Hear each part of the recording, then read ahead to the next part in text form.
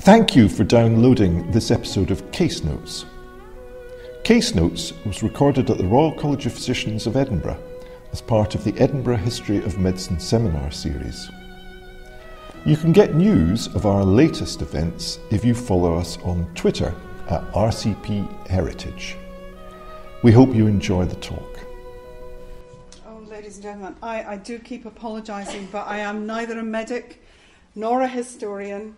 I have a face for radio. I should never be on television. And you have been so kind in asking me so many times would I do this, and I have felt so uncomfortable and such a fish out of water, but Ian and Gail just wouldn't let me go. So if it's really bad, I am so sorry. It's their fault. I didn't want to be here. They asked me. Isn't it sad, though, that when you get, you're getting old when you've got more letters after your name than you've actually got in it. And there comes a point where a lot of them seem to come free with a pint of milk. Not all of them, I hasten to add. Some of them we did work for, but others are just very kind. But the recent award that we did get, which is the Queen's Award, was a tremendous achievement, an achievement for an anatomy department. And if you were to cut me in half, and like a piece of rock, there would be the word anatomy running right the way up and down a vertebral column, because it is the core of what I do. And to me, it's also the core of the success of the medical school that we have. So there was no way I was going to Dundee if we didn't have an anatomy department. There was no way I was going to stay in an anatomy department that didn't dissect, and they had to dissect cadavers. And so I'll be there at Dundee for as long as we keep doing that. We've changed our cadavers, which is great. We've developed a new form of soft fix, which is proving to be very challenging for our medical students, which is wonderful because they might actually learn some anatomy. So we're going to talk about the history of forensic anthropology. Is it really forensic anthropology, or is it in fact something else? I have to put this up because what I'm going to do is I'm going to look at the history of the subject, but also going to intersperse it with some things that are more current. So there are some images in here that are not very comfortable, but I know as an audience this, I'm sure, will not faze you in the least. But health and safety require me to do this. The reason that these images are here are not in any way to form an entertainment. It's really about an education, and it's about showing why it applies. So there is nothing gratuitous in here. There is nothing that you probably haven't seen much worse on the 9 o'clock news. But at the end of the day, just in case there are any sensitivities, it's certainly not my intention to offend. Everybody likes a definition. I happen to think, being an anatomist, that all medics are just applied anatomists anyway, especially surgeons. Anatomy is at the core of what we do. And in terms of defining forensic anthropology, I happen to feel that anatomy is at the core of that. These subjects are so closely intertwined and interlinked. Almost to try and give them a definition is by itself causing an artificial boundary and an artificial barrier.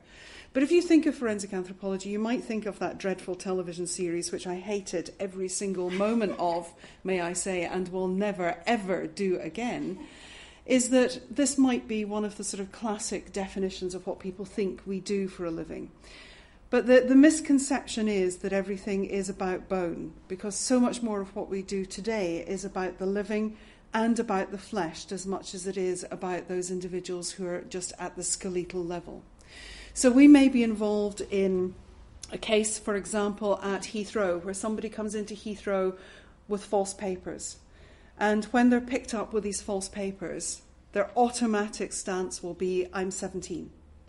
They might look like they're 104, but they will claim to be 17.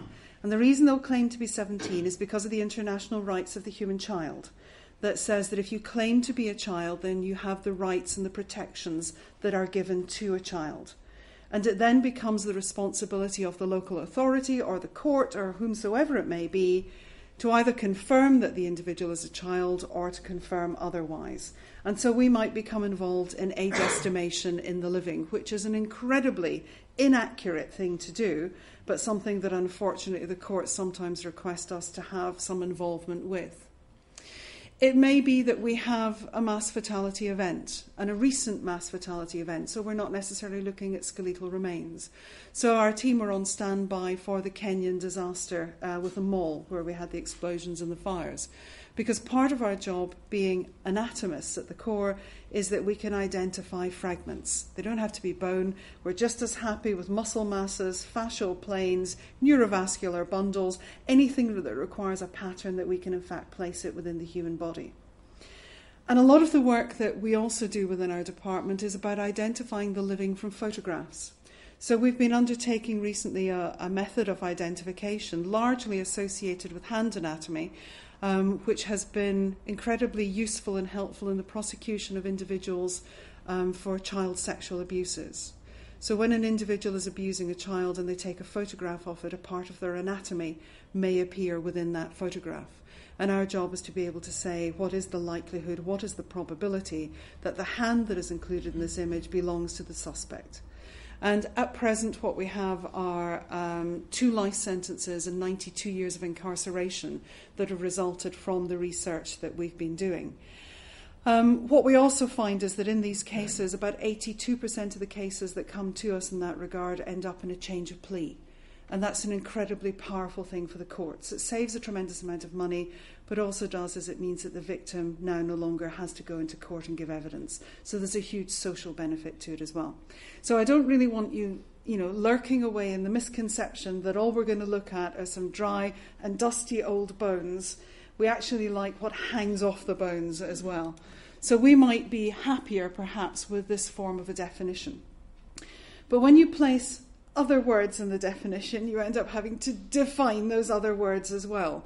So that if forensic anthropology is the application of the science of physical anthropology, we have to start thinking about what is physical anthropology. Where is the core? Where is the history of the discipline? Because the history of the discipline will very much guide and lead where we currently sit within a society and within our own field. If you go back and you look at where the physical anthropologists really were working, we can go back as far in time as you like in terms of the definition of what is a physical anthropologist. We can make Galen into a physical anthropologist if we so choose, because the definition is fundamentally so broad. And it is about the study of the human and the way in which the human presents, not necessarily just physically, which is the physical side, but the other side of anthropology that might be cultural anthropology, linguistic anthropology, religious anthropology, so many anthropologies you couldn't shake a stick at them. And it means that these boundaries do become just a little bit blurred. But we have an incredible pedigree when it comes to physical anthropology, this identification of the human, which is so very firmly embedded, not surprisingly, within the anatomy laboratories, because that's where we understand what the human looks like outside and inside, how it varies from one person to another. And if we understand how it varies from one person to another, what the incidence of those variations are, then we start to get to a point of a discrimination, a potential identification of an individual, and then a statistical probability. So it isn't a great leap, if you like, to go from the early dissecting rooms into the sort of modern field of forensic anthropology. There is a very, very logical way in which it can progress. Certainly, when we look at where we have that crossover occurring into something that we would for the first time be happy to recognise as forensic anthropology, that says taking those variations, those things about the human that we know, and taking them into the courtroom, relies on us having good records, if you like, from the courtroom that says that somebody came in and talked about this thing. We didn't call it forensic anthropology at the time, but there was no doubt that probably the first really identifiable court case that used the experience and expertise of an anatomist in the courtroom for the purposes of identity occurred with a Harvard anatomist, and it was occurring around the late 1800s. When forensic anthropology as a discipline came into the UK, and by that I mean a discipline that was recognised because it was going on, we were helping the police with their investigations, as they would say, but not being recognised as a named discipline. So when the first training course came into the UK in terms of forensic anthropology. Not surprisingly, it was in an anatomy department associated with a medical school. But it's in a very much later time period, 1987, before we really have forensic anthropology in the UK starting to define itself as a discipline. So, if we were to look at this in terms of the history of man, we're barely in the neonatal ward at this stage. It's very, very early stages within the UK. But unfortunately for us, it's something that has a high profile. And we're aware that when you have that profile, there is nowhere. I've been in the world in some very dangerous places. I've been in Iraq and Afghanistan, and there is nowhere in the world more hostile than a Scottish court, quite frankly. The Scottish courts are probably one of the most scary places for any form of an expert. They will attempt in any way that they can to discredit you, because that's what they believe their job is to do. And you will go into court with one side believing you are the world's leading expert in something, and the other side's job is to prove that you are the world's biggest idiot. And you will come out of court either one or the other, depending on who did the job well through the day, and I have been both. So that at the end of it, we have to get to a position where we have to protect ourselves within the courts to be able to show that we are credible expert witnesses. And for forensic anthropology in the UK, that happened this year. So that's how recent this is. So certification in the discipline of forensic anthropology is under the professional body of the Royal Anthropological Institute, and our association that we meet under is the British Association for Forensic Anthropology. So it is very new, but it has a tremendous history, and the history of it is some of what we're going to look at. This was the case that we talked about in Harvard. So it was the case of bringing together a dean of medicine, an anatomist, and various others as expert witnesses in terms of identification. The deceased is Mr. George Parkman. Mr. George Parkman is extremely wealthy. He's a miserable so-and-so. Nobody particularly likes him. He is the classic Ebenezer Scrooge type that you would expect from Christmas Carol. He is a loner. He lends money and he collects the debts.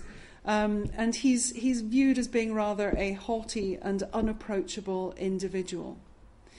He loaned some money to Dr. John Webster, and Dr. John Webster worked within the university in Harvard.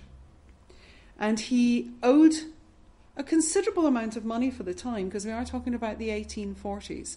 He owed $400 to Mr. Parkman, which was a lot of money. He couldn't return the payment, and so he borrowed again. So it's back to sort of money lenders like we have of today.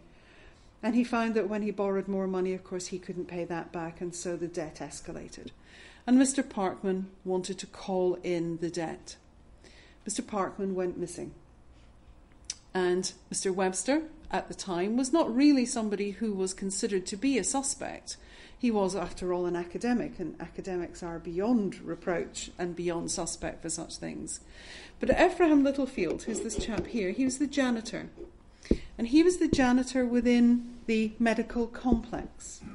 And he had realised that Professor Webster, or Dr. Webster as he was behaving rather oddly.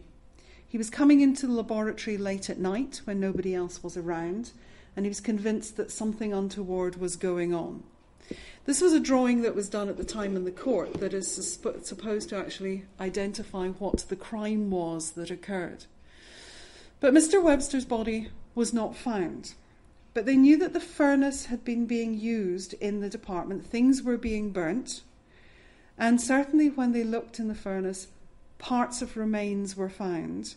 And in the vault underneath the anatomy department, the decomposing remains of an individual were found. Professor Oliver Wendell Holmes and Dr. Jeffries Wyman, Dr. Jeffries Wyman was the anthropologist and the anatomist, were brought in to look at these remains. And in looking at these remains, they determined that they were human. Mr. Webster was found guilty of the murder of George Parkman, and he was sentenced to death. And He did eventually admit to the crime, and he said that things between them had got a little bit heated, and he had hit Mr. Parkman once across the head with a wooden stick, which is what we suspect is happening here. He fell, he hit his head off the apparatus within the laboratory, and he didn't move. He then panicked, wasn't quite sure what to do, dragged the body down into the vault, and started burning parts of it. So it's an early stage concealment of a death. Pretty similar to the one that we have here. Unexpected in terms of the way in which it came about. A lady in her very late 70s walked into the police station and said, "Look, if you go and dig under this patio, you'll find a body." Which really sort of galvanizes the interest of most police officers. And they asked what happened, how do you know that there is a body under there, who is the body? And this lady used to look after the elderly woman in question. She said that she came in to see her one day and the old lady was dead. She panicked, she didn't know what to do, so she buried her body under the patio. It sounds a bit suspect of itself. When we excavate the patio, there is indeed a skeleton underneath there, but there is no head associated with the skeleton. So the question is then asked of the elderly lady. We do have the body, and we can identify who it is. And I should add at this point, the lady has been claiming the old lady's pension for the last 10 years or so. Where's the head? And she said, well, I couldn't quite bear to bury the head, so I cut her head off. And every time I moved house, I took her with me. So if you go to the shed at the bottom of my garden, you'll find a Marks and Spencer's carrier bag, and her head is in it. And we did find that her head was in there. So that you will find remains in the most unexpected places. You cannot predict it. If you put it into a book, nobody would believe it, because humans are very, very unusual creatures. And they do rather strange things when they're placed under pressure. Looking at bodies that decompose and that bodies that are dismembered and are scattered around for you to find, then we can go back to this case. And in March the 22nd, and this was 2 years ago, the first part of a body was found. And it was a left leg and a foot. And the assumption was that this had come from a hospital and that this was a clinical piece of waste. Somebody had had a limb amputated because it was so cleanly done. I would have hoped that a hospital in such circumstances would have missed a leg, but that was the police thinking at the time. Until a few days later, a forearm was found, and then a few days later, in a different police force, a head was found. So the head was found in Leicestershire, and the remainder of the body parts were found in Hertfordshire. If you want to confuse the police, use different police forces because they don't talk to each other. Real problem in Scotland now because we've only got one force. So if you're going to dismember and disperse somebody, do it south of the border, as many police forces as you can, because the chances are they won't talk to each other. So we have the police force dealing with the head. We have a second police force dealing with the rest of the body, and somebody has to decide who has primacy. So we have two police forces discussing, I have the head, and therefore, because we have the head, it should be our case, because the head's the most important part of the body. And we have another force saying, yeah, but you've only got the head. That's only about 10% of a body, so we've got 90% of the rest of the body. I kid you not. They agree that they will, in fact, investigate this jointly. What is interesting about it, and I've purposely not showed photographs of it because it is very distressing, is that when you look at the head is obviously recent, but there is no face. There are no eyes, no tongue, no ears. The face has been removed. And all the deep tissue and all the deep muscle associated with the neck has been removed as well. But it's clearly fresh because we have blood and we have a very pink brain inside and a very healthy looking spinal cord. But in the entirety of it, when you look at it, it looks as if it's a decomposed skull. The pathologist, bless their cotton socks, said this is animal activity. Now, I don't know what your experience is of animals, but whilst they might chew on remains, they're not really very good at removing eyes and removing tongues and removing ears, and especially not when we find cut marks on the skull, which is a clear indication of a sharp implement. And under those conditions, your average dog and cat hasn't quite developed the dexterity yet to be able to do that. So we were quite convinced that what we had was someone who had removed the face on purpose for the purposes of concealing identity. But what we had around the rest of the bodies was the most amazing skill in terms of dismemberment. If you try to take somebody's head off, it's very difficult to do because the cervical vertebrae overlap. So if you want to take the head off cleanly with a single blade, you would do it from the front. You'd remove the pharynx, you'd come down the intervertebral discs till you find the space. You can cut horizontally between them and then snap the neck. So with simply just one sharp blade, you can remove the head. That was what happened in this case. What also happened was that both hips had been disarticulated. So cuts through all the soft tissue, cuts through the acetabular labrum, remove the ligament to the head of the femur, and as you well know, out pops the two limbs. So both limbs were disjointed at the hip joints. Both wrists were one single cut through the radiocarpal joint. No messing about, not going too high, not going too low, knowing exactly where to find the joint space. And one elbow was also dismembered. The pathologist had said to be able to do this would probably take about 12 hours. Now, if you know what you're doing, you can do that within an hour and have plenty of time for a cup of tea. And so what we had was one elbow still intact. And I said, well, if the coroner will give me permission, I will dismember at that elbow and you will have some idea of how long it takes. So I was given permission to dismember that at the elbow, which took about 12 seconds to do. And the marks that I left behind were very similar to what occurred on the other side. Of course, the question is, what were you doing on the 22nd of March, Professor Black? Thank you so much. So we're looking for somebody who has an inordinate amount of skill. So we might look at forensic anthropologists, we might look at anatomists, we might look at medics, we might look at surgeons, we might look at butchers, we might look at gamekeepers, all the kinds of people who might have the anatomical knowledge and skill to dismember. This is the deceased. So this is Geoffrey Howe.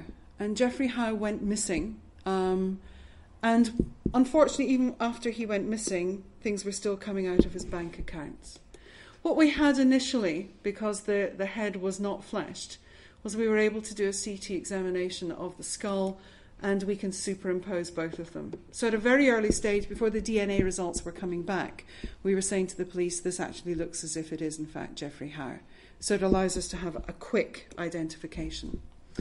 What we concluded was that the cut marks were not about animal activity, and it's very difficult sometimes to get the police to take alternative advice when the advice is given by a forensic pathologist, because forensic pathologists are God. It's only God that doesn't know that forensic pathologists share that same space.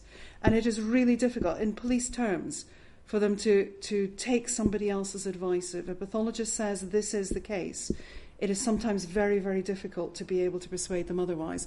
But with the cut marks, we were able to do that. Dismemberment was taken with an inordinate amount of skill.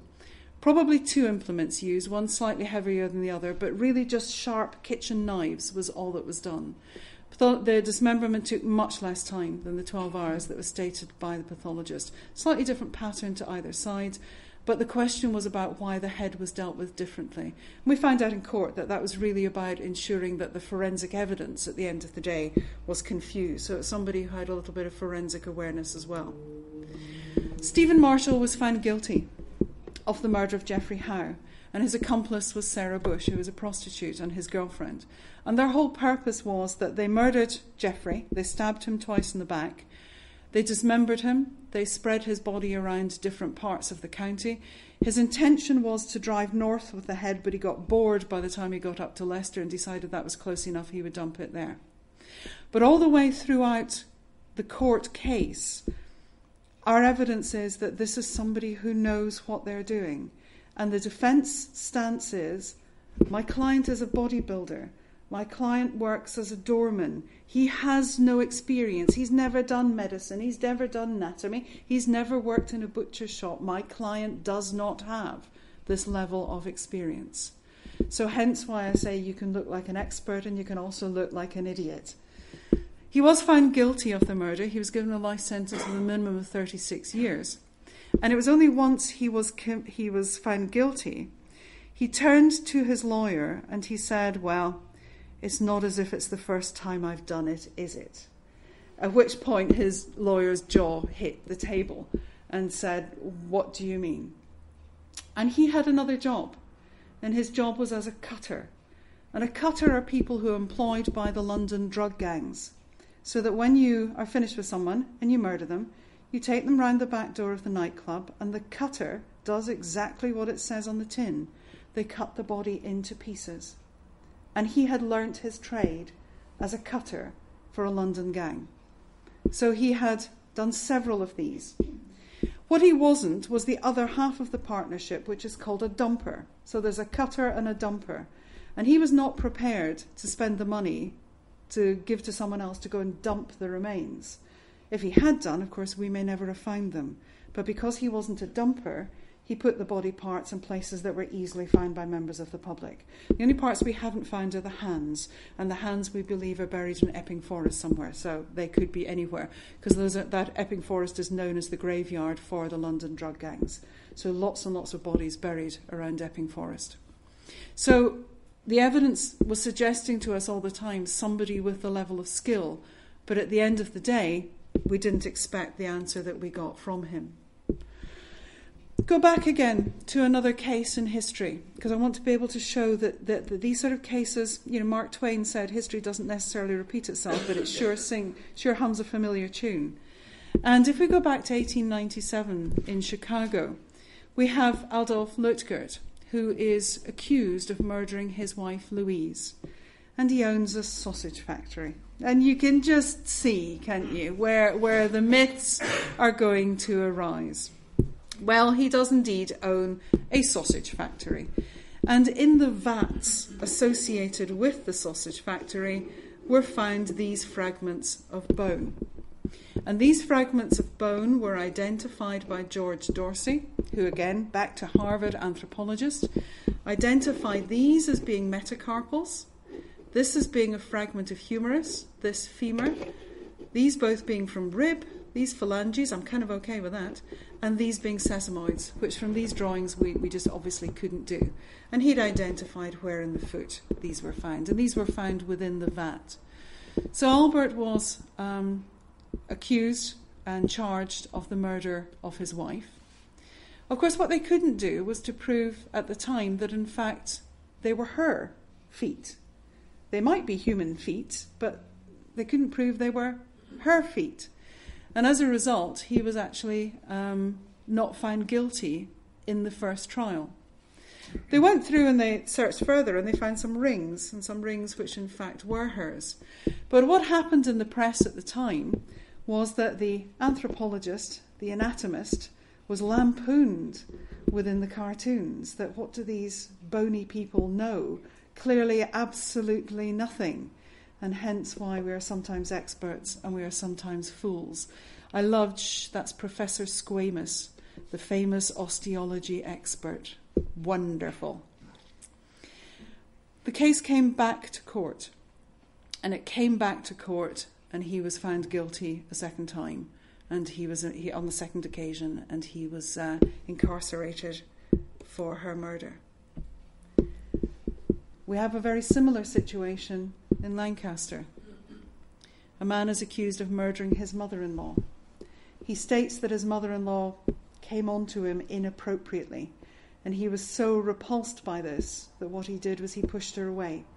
And when he pushed her away, she fell back and hit her head on the coffee table, and then she never moved. What he then said that he did was he transferred her into the town centre. And he had some rather odd statement that what he'd actually done to explain her being missing was that he'd soaked her in a mix of caustic soda, bleach and vinegar, and had said that her body just melted away and disappeared down the drain. Too many episodes of watching CSI. You know as well as I do that if you put a body into bleach and vinegar and caustic soda, it doesn't melt away and it's not going to go down the drain.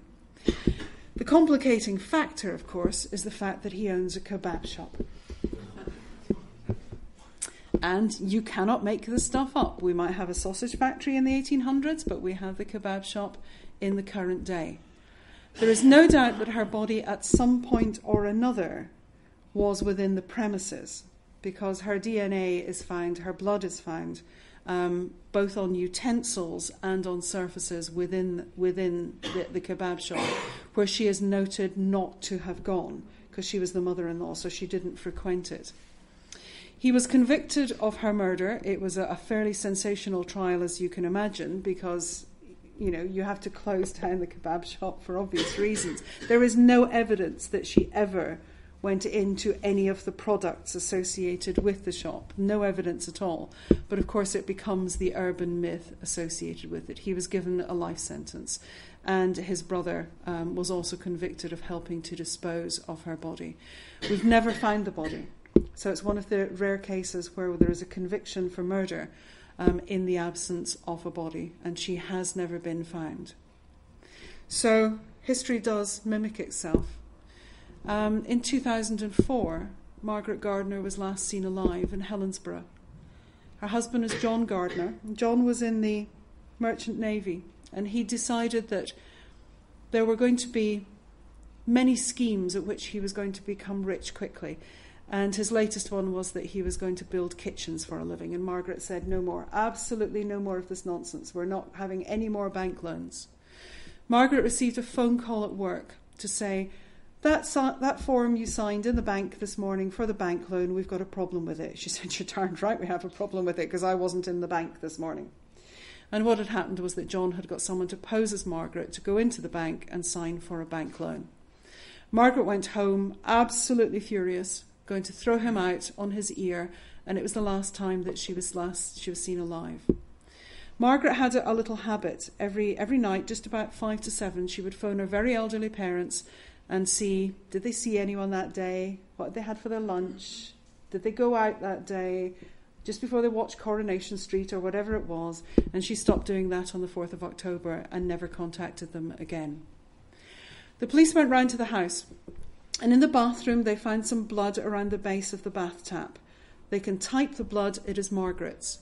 They stick an endoscope down the U-bend of the bath, and there's a little piece of chipped tooth enamel. It doesn't mean Margaret's dead. She could have gone into the kitchen, she could have tripped on a bath mat, she could have clattered her chin off the bath, she could have chipped a tooth, bit of blood. Can't in any way suggest that this is anything untoward. And then what they did was they went into the kitchen and they swabbed around the door of the washing machine and they found blood, and it's Margaret's blood. And they looked in the filter of the washing machine and they found what they thought was a fragment of bone. Fortunately, they allowed us to look at the fragment of bone before it went for DNA testing, because if it had gone for DNA testing, we would not have been able to identify what it was, because that's how small it is. It's about 4 millimetres wide, it's about 1 centimetre long. We can identify what it is because that's what anatomists do. We recognise fragments, just like Dorsey did in the sausage factory. We can identify fragments. That is so obvious what it is. And it's so obvious it can't even come from the right-hand side of the body, it has to come from the left. There is no doubt which part of the body this represents. And it's the greater wing of the sphenoid. So it's the left-hand side greater wing of the sphenoid. Margaret can't be alive. As you well know, if that bit of bone's missing, the blood supply that we've got heading underneath there, she is not walking around Helensburgh alive. When you go back to John now and say, no, we don't like the stories you've been telling us that she's just gone away, he confesses that Margaret came home, gave him a huge amount of grief, things between them got physical. He chased her, she ran away. She tripped on the top step in the kitchen, fell down some steps, her head hit the floor and just exploded. Too many episodes of CSI, your head just doesn't explode. He then said he panicked, didn't know what to do, picked up her body and put it in the bath. We can explain the blood in the bath, we can explain perhaps the chipped bit of enamel in the bath. And then he said he didn't know what to do, so he wrapped her body in plastic and he dropped her body in the River Leven. And Margaret's body has never been found, despite the divers going in. So this fragment is all we have. We know it's sphenoid, but we need to prove it's Margaret's. So we have to lose that fragment of bone for DNA. We do the DNA analysis, and it is Margaret. Now, fortunately, John didn't know how to work the washing machine terribly well. Because if John had done the washing and had put it on a hot cycle with a biological detergent, we'd never have got the DNA out of it, and he could have got off. But unfortunately, he didn't put detergent in, and he put it on a cold cycle, so we were able to get DNA. And the reason he did that was when he carried her in, he realised he had blood on the front of his jumper, so he took his jumper off and he washed it. And obviously there was a fragment of Margaret's skull still attached. He was found guilty of manslaughter, but not of murder. And the defence lawyer on the case is Donald Finlay. I love Donald Finlay because he is such a challenge in court. And, you know, he stands up with his great grandstanding, goes, "Now, Professor, I'm not doubting you for a moment," which means you know that there's grief coming. And he leant underneath and he brought out the latest edition of Gray's Anatomy. And he said, "You'll know this better than I do. I haven't read the recent edition of Gray's Anatomy." And that man spent 2 hours cross-examining me on the ossification of the sphenoid bone, on the growth of the sphenoid bone, on the soft tissue anatomy of the sphenoid, on the fracturing patterns of the sphenoid. Be in no doubt, lawyers are incredibly clever, sneaky people, and the very fact that on the basis of that one fragment, he could talk for 2 hours and cross-examine for 2 hours was really quite astounding. Afterwards, because I've met him socially many times since, and afterwards I said, "You know, that was really tough, Donald." He said, "No, you were fun," he said, because some experts are really easy to get. And you think, well, you know, I could do without that. Thank you so much indeed. John Gardner was found guilty of manslaughter. He was given 6 years in prison. He is out of prison. He has remarried. In the UK, one that you will know well because it is in the archives associated with this grand institution. I wouldn't dream of even going through the information in there because you will know it better than I do. And this was a pivotal case in respect of the UK and in the involvement of anatomy in particular with the police. Isabella Ruxton and her maid went missing. Her husband, Dr. Buck Ruxton, was accused of her murder. Body parts were found scattered around the Moffat area in Scotland and in other parts of Scotland. And in terms of bringing them together, the question was, who may the individual be? There's an amazing amount of information in terms of the records that are kept, and this is the face of Isabella Ruxton and the superimposition that was done between her photographs and the skull, and the ability to grade the photograph into the skull. We're no better at doing this now than fundamentally we were at that time. What a huge achievement, what a huge leap forward in terms of the interaction of anatomy and forensic investigation. And it was a variety of incidences, if you like, that allowed them to be able to piece the body parts back together again. And this is Buck Ruxton's admission of having killed both his wife and her companion, even to the point of removing the fingertips to try and conceal identity. So many echoes of what goes on in the cases that we deal with today. And I find it rather inappropriate that, for example, the bath in which she was placed is still in existence and is used as a horse trough at the police headquarters and has a plaque associated with us. This bath was used by Buck Ruxton when he mutilated the bodies of his wife and his maid. Why do we think that's appropriate? I really don't understand in this day and age. But it was such an incredibly important case and really echoes very much in what we still are doing. The photographs that are here are photographs that exist within the press. This case has not gone to court, and therefore there will be nothing coming out of me that is at odds with what is written in the press.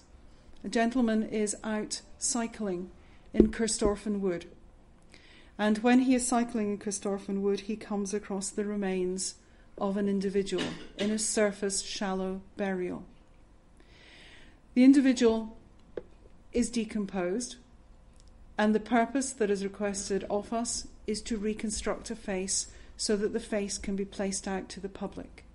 The individual has some jewellery, and the jewellery is quite distinctive and is Irish in terms of its appearance.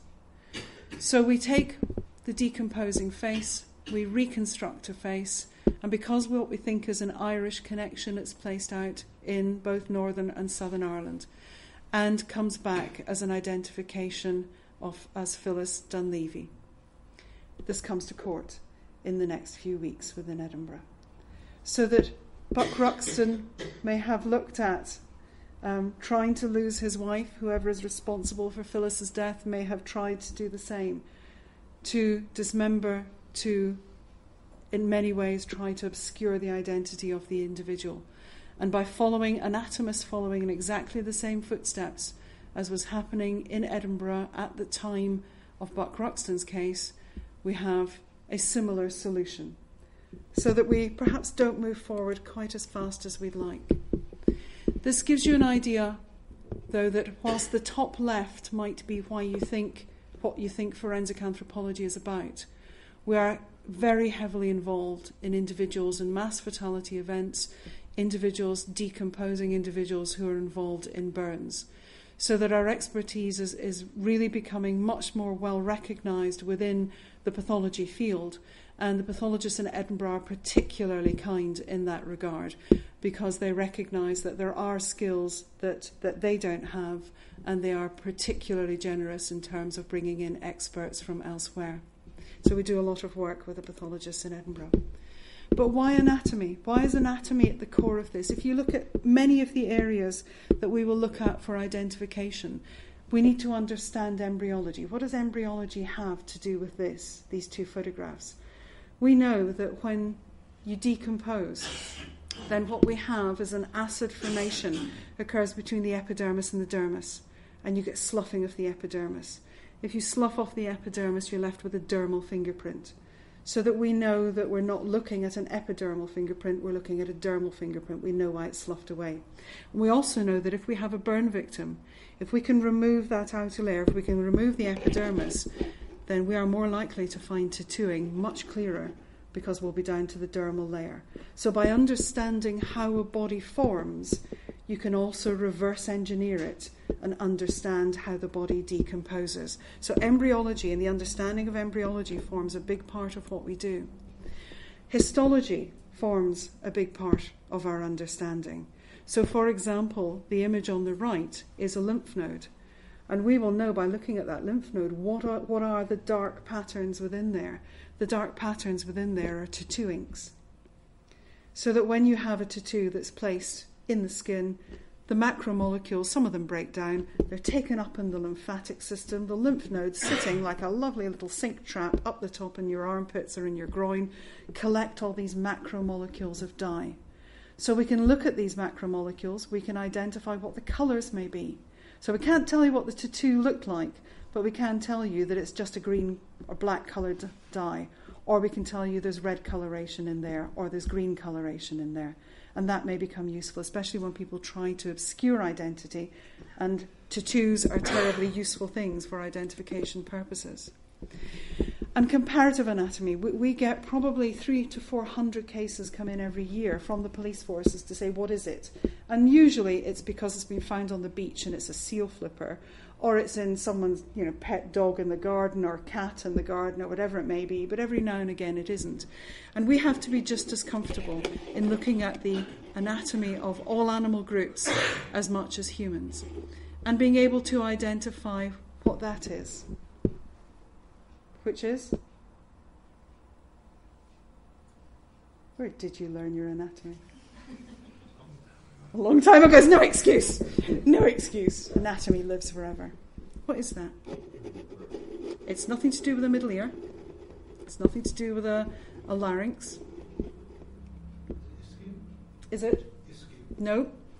It's the left half neural arch of the third thoracic vertebrae of a human newborn baby.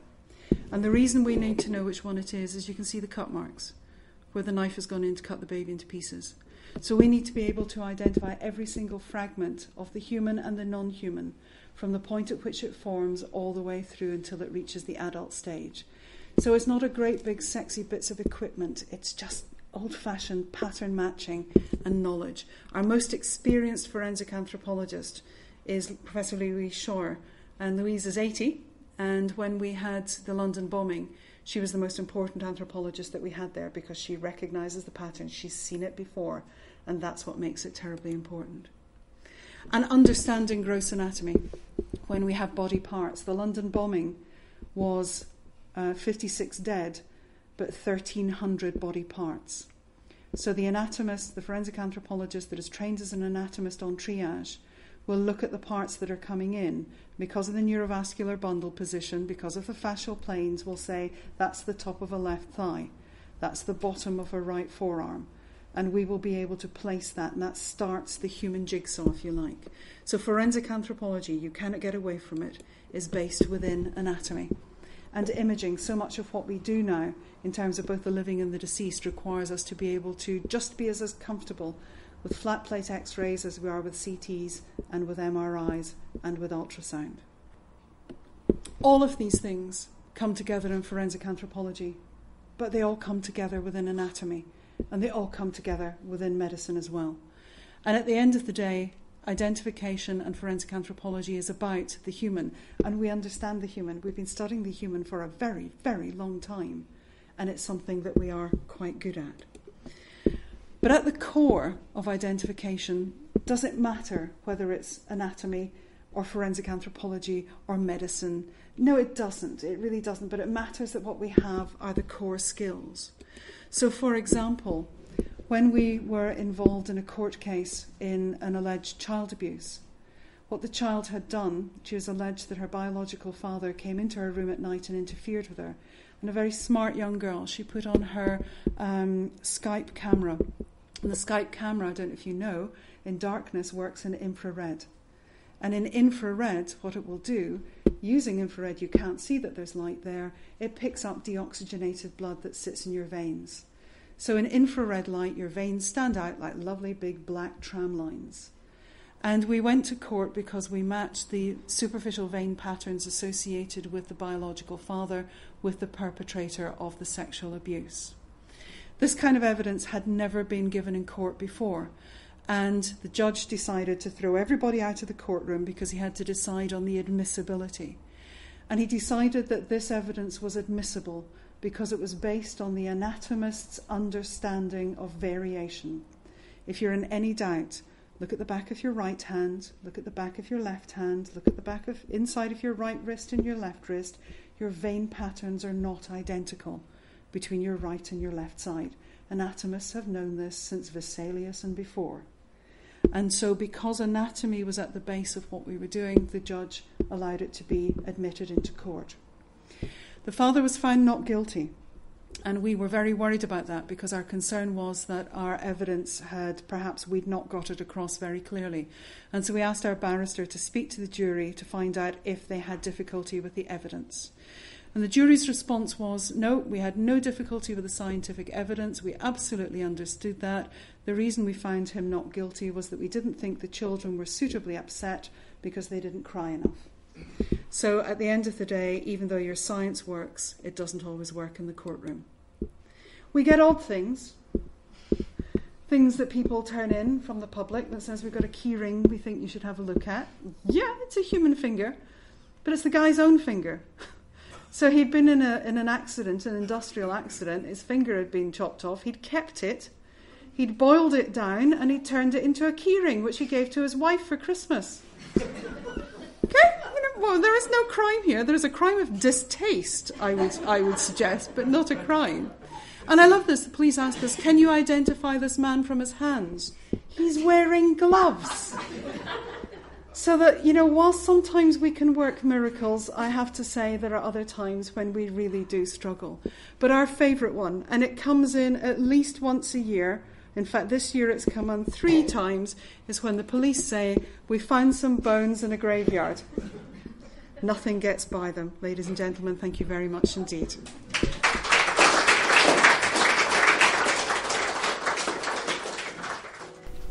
Thank you for listening to our History of Medicine lecture series, Case Notes. This podcast has been brought to you by the Royal College of Physicians of Edinburgh. We're a charity, and if you enjoyed today's show, head over to rcpe.ac.uk/heritage for more information and how to donate. Thank you.